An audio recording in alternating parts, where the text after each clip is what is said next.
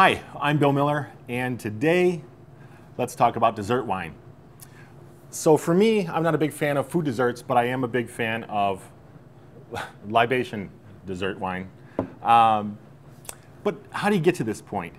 So I've got a couple tips to get to the point where you deserve a little dessert wine. It's by getting along with your family at Thanksgiving. Don't talk about what you really think of them. Don't bring up decade-old secrets. But most importantly, I may need to stop doing this myself, paying small children to interrupt me when I'm in an adult conversation because I want to get out of it. And most importantly, don't say the words, "How about that election?" Okay, so we're going to start off with the Century Moscato. See, I switch it again anyway.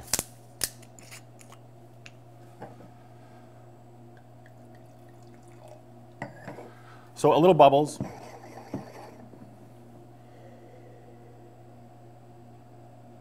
Fantastic. There's peach, apricot.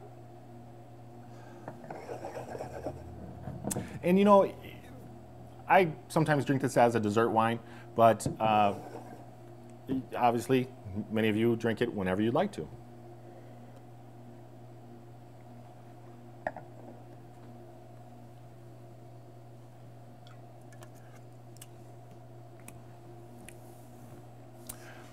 And the reason why dessert wine is because where I'm going with this is that sweetness is kind of a palate cleanser. So you've had all that food, and then once you drink something like this, or any of these really, that sweetness really kind of cleans the palate, and you can just go to anything.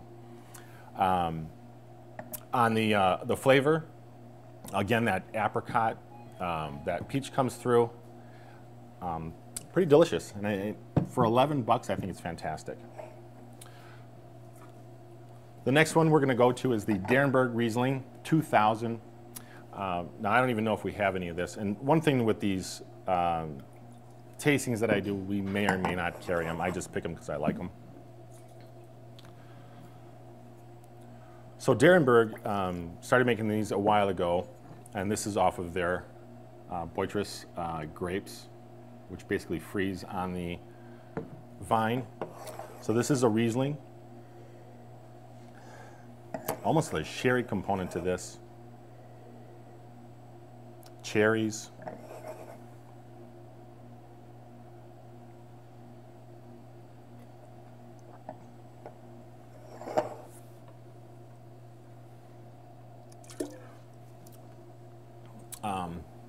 If you've ever had sherry, right along those lines, this is just fantastic.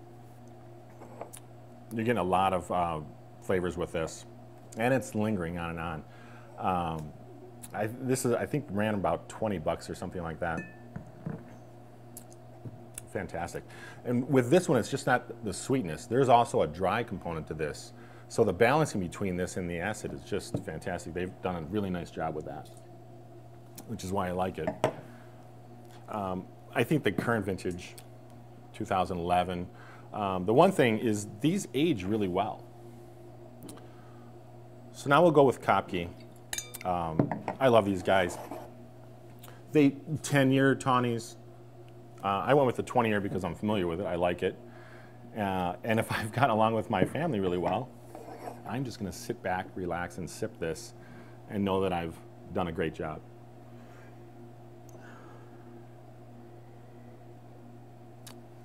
So the nose is a little caramel.